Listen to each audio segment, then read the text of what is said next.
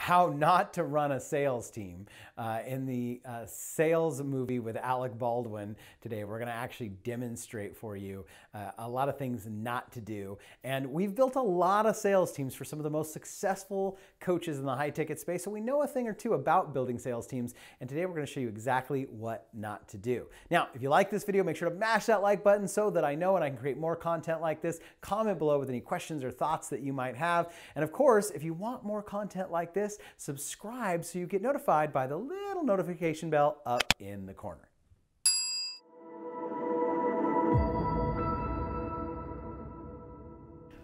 All right, so let's dive into this Alec Baldwin's speech here from Glen Gary Glen Ross. We're just going to dive right into it, and I'll stop it along the way and share a few of the things that, that I think are important to kind of point out.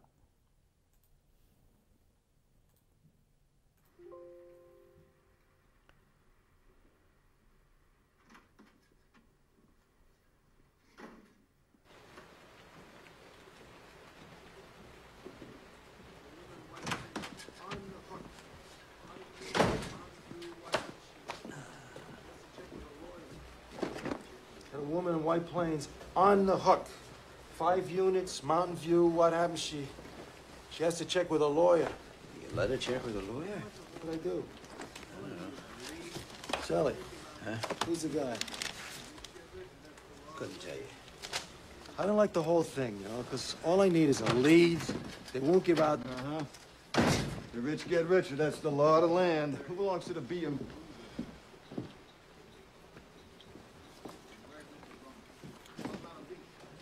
It is 7:30. So who is that? So I want to just start, right here where's with the Mr. Ross? mindset of the team. Well, I'm not a You can leash, pretty much so I see, don't this know, is do a I? sales team here, very old school. This is an old school sales movie. Most people in the sales industry have seen this, and the big joke and the meme you see is coffee is for closers, which we'll see as part of this scene here.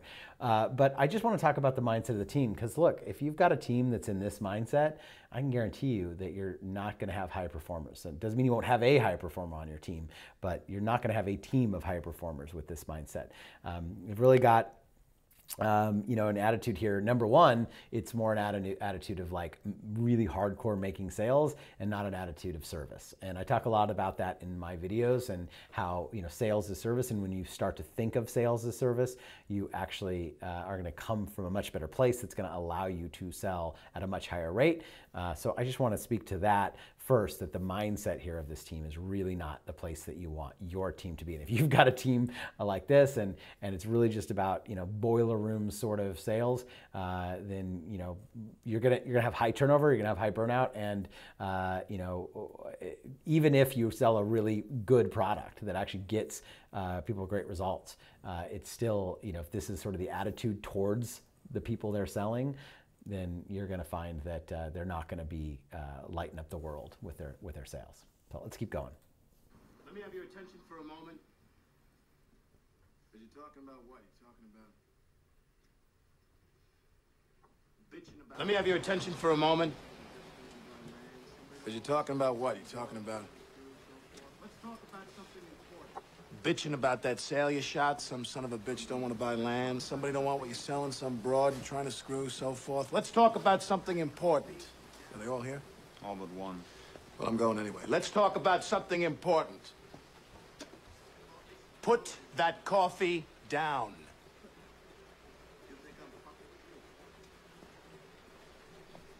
Coffee's for closers only. You think I'm fucking with you? I am not fucking with you. I'm here from downtown. I'm here from Mitch and Murray. And I'm here on a mission of mercy.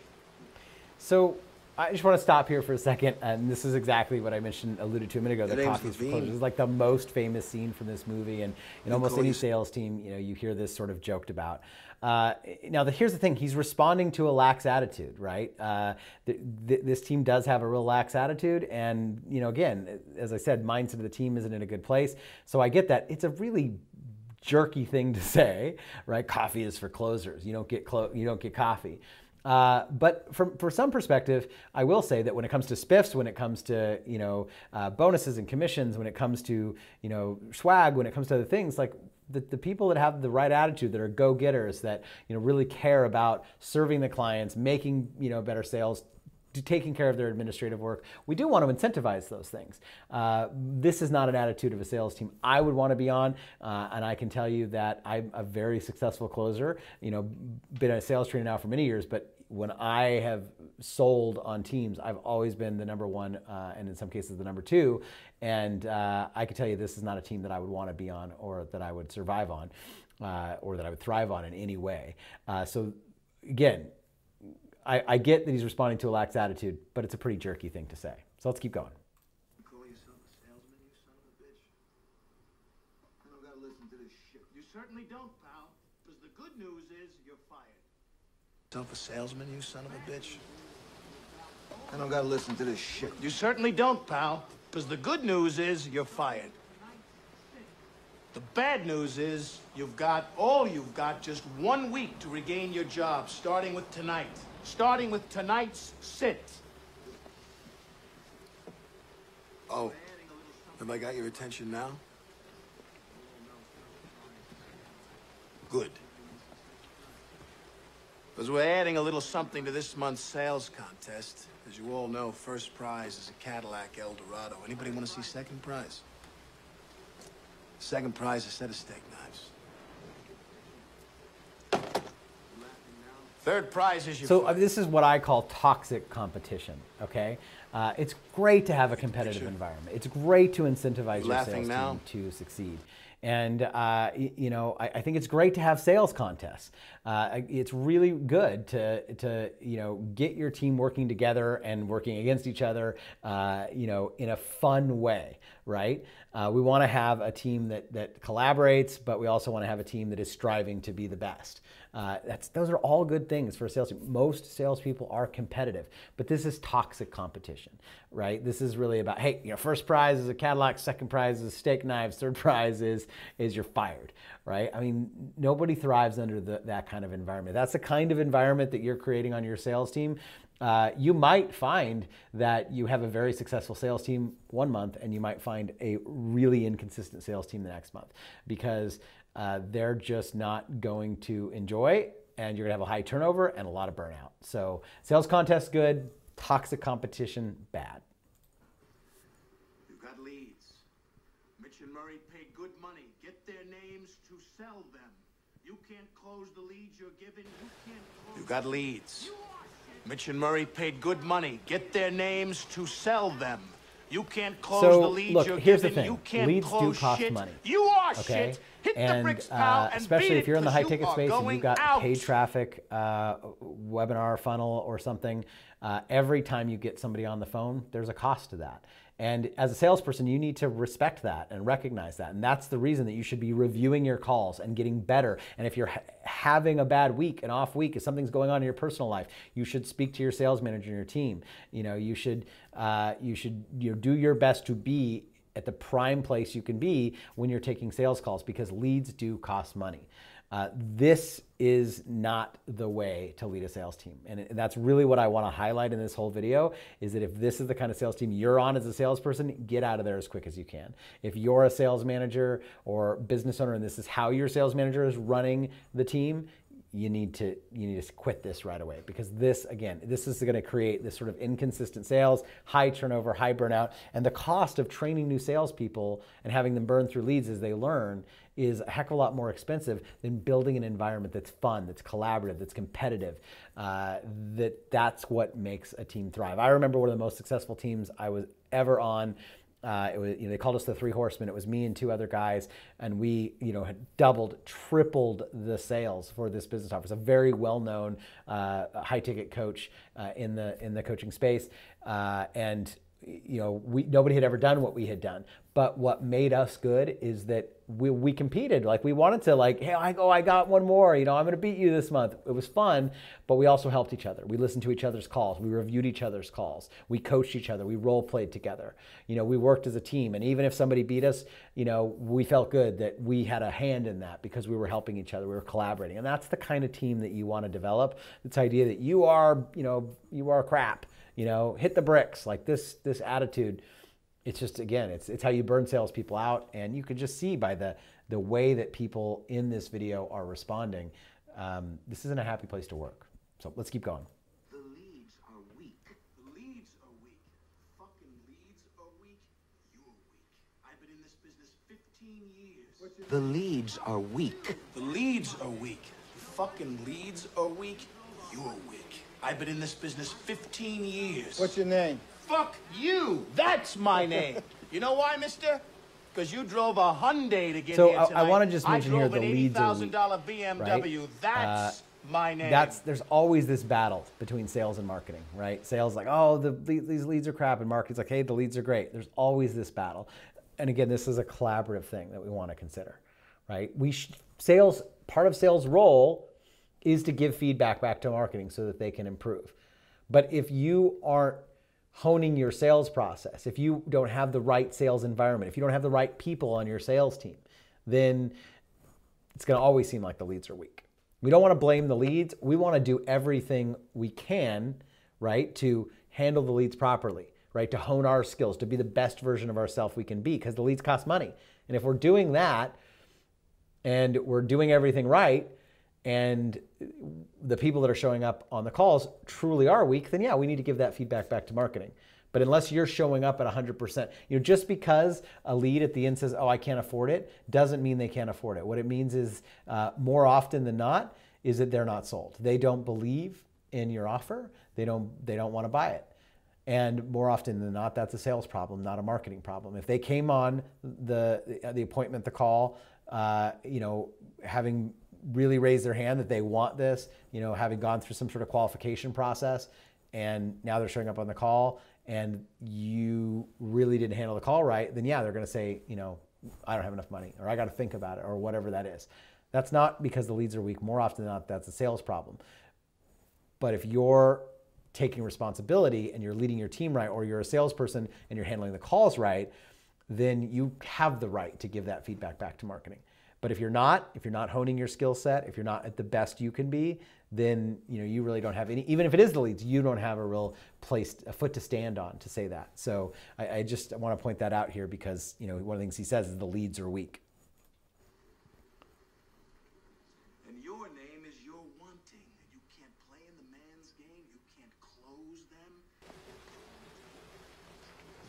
And your name is your wanting. You can't play in the man's game. You can't close them. Then go home and tell your wife your troubles. Because only one thing counts in this life. Get them to sign on the line which is dotted. You hear me, you fucking faggots? This is toxic leadership. That's what this really is. It's toxic leadership. There is a better way, okay? The way to lead a sales team is the same way to lead a sales call. Actually understand the goals of the person that you're talking to. What's their why? What do they want? And so when you're leading a sales team, what you really want to understand is, yeah, it's great. I was on a sales team meeting with a business owner recently, and he spent 2 hours just talking about the company's goals. Oh, we're going to hit $1 million a month. This is what we're going to do to get there. Da, da, da, da, da, da. Never once did he ask the team what their goals were. If you want to be successful, ask the team, like, what are your goals? Why are you doing this? What do you hope to achieve? Why do you want to hit that revenue goal? You want to hit, 30% close rate. You want to close 25 sales this month. You want to make $20,000 in commissions. Great. Why? Understand your sales team, right?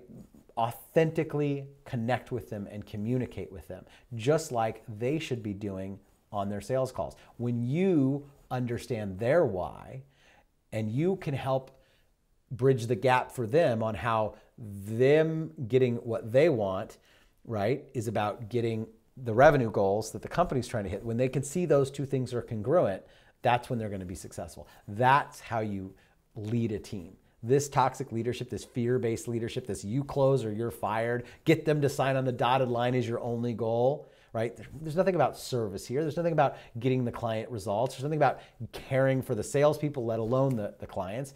This is toxic leadership. The only thing that matters is the close. Service matters, right? Sleeping well at night matters.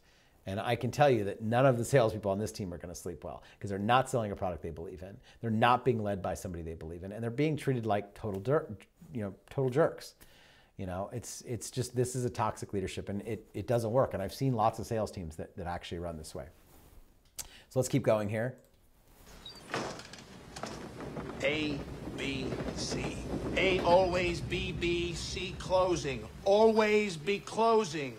Always be closing.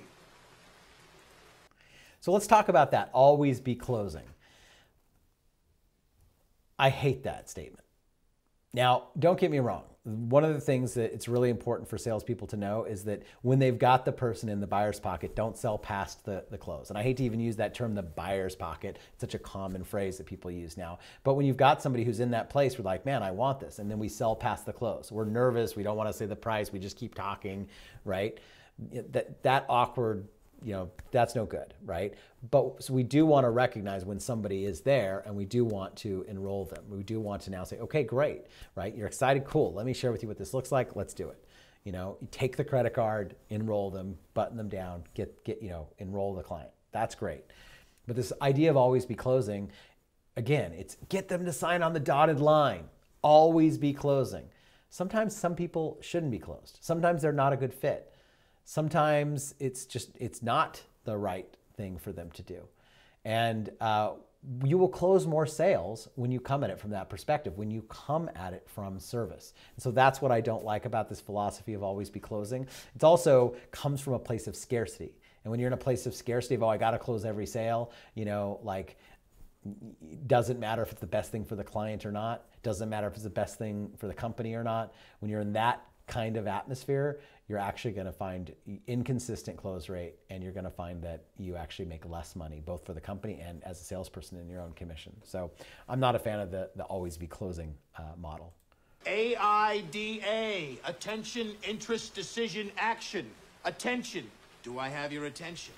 Interest, are you interested? I know you are, because it's fuck or walk. You close or you hit the bricks. Decision, have you made your decision for Christ? And action. AIDA, get out there. You got the prospects coming in. You think they came in to get out of the rain? A guy don't walk on the lot lest he wants to buy. They're sitting out there waiting to give you their money. Are you going to take it? Okay, so let's talk about this AIDI for just a second. So the concept here is actually pretty good. This is actually a concept here that I like, and I'm just trying to pull it back up so that I can actually show you here. The first thing is attention, right? And this is actually, for most of our clients, you are doing some sort of marketing where you're grabbing their attention, right? There's an ad, there's something, right? They click on the ad, they register to watch a training. Now they're showing interest, right? They're actually showing interest. They're actually willing to, to fill out the the application or whatever it is. Let me stop that here just a sec. So AIDI, attention, interest, and then decision, right? Now, this is what we actually do on the sales call. So the attention and the interest is actually, for most of the people that we work with, the decision actually is made by the client on the call with the salesperson's help.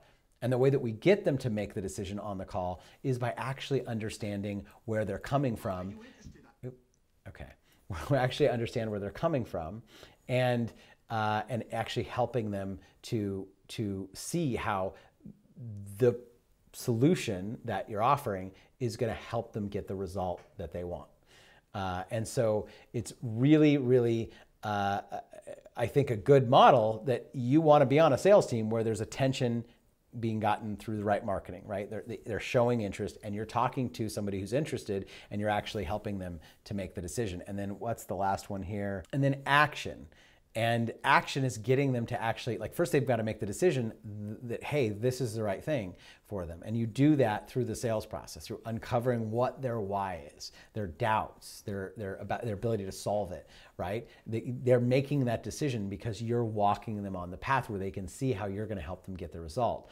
And then the final thing is to make the offer and get them to take action. So this is, out of everything that's in here, this is actually, you know, a little gold nugget here. You can always find the good in the bad. The leadership is toxic. The way this sales team is run is bad. But part of sales is having the attention, getting the interest, helping them make the decision that this is the right solution for them, and then getting them to take action. That's probably the only good that I've seen in this sales speech so far. So let's keep going. Are you man enough to take it?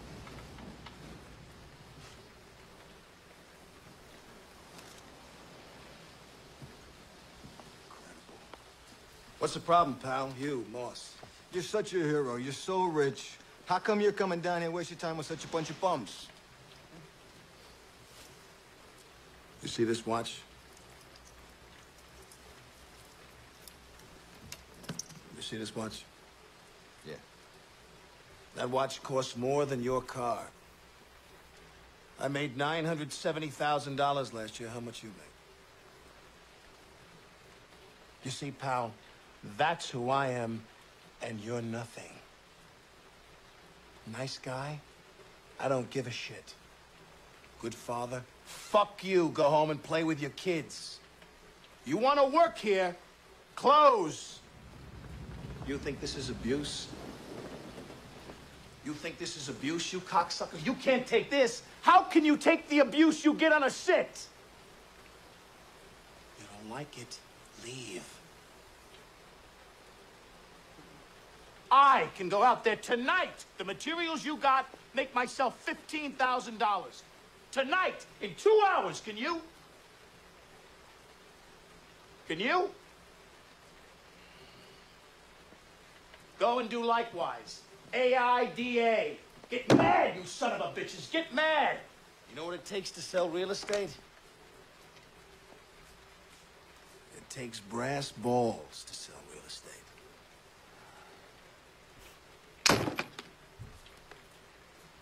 Go and do likewise, gents. The money's out there. You pick it up, it's yours. You don't, I got no sympathy for you. You want to go out on those sits tonight and close, it's yours. Not, you're going to be shining my shoes.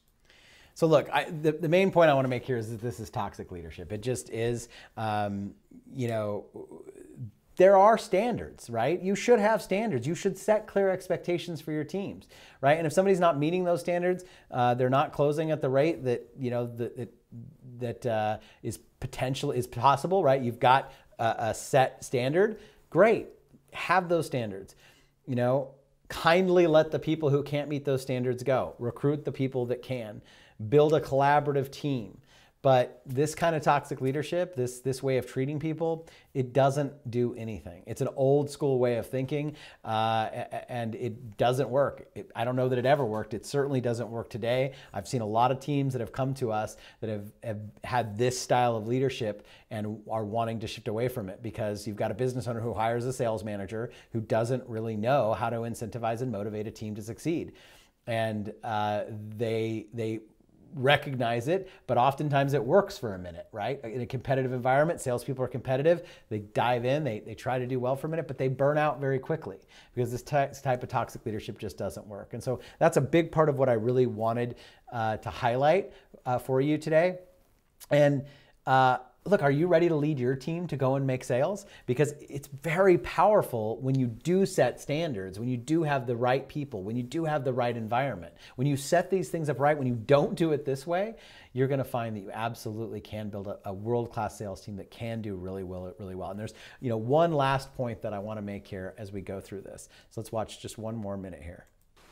And you know what you'll be saying? Bunch of losers sitting around in the bar. Oh, yeah. I used to be a salesman. It's a tough racket.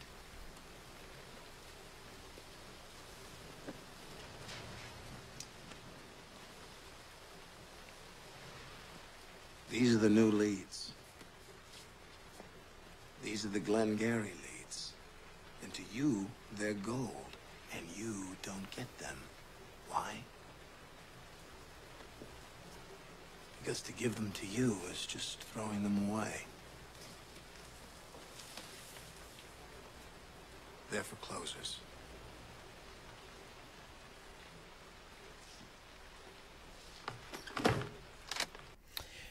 So the last thing I wanted to make here is, look, you know, giving the best leads to the best closers makes a lot of sense. I mean, especially leads cost money. So, you know, that's, you know, one other point here that does make some sense. But one thing I want to say with that is, how does somebody who isn't closing at the highest rate, how do they ever get out of that if you give them the worst leads, right? And so the key thing, and there's a lead indicator and there's a lag indicator when it comes to building a sales team. The lead indicator is the close rate. The lag indicator is, are they actually performing? Do they actually handle the sales call, the sales process properly?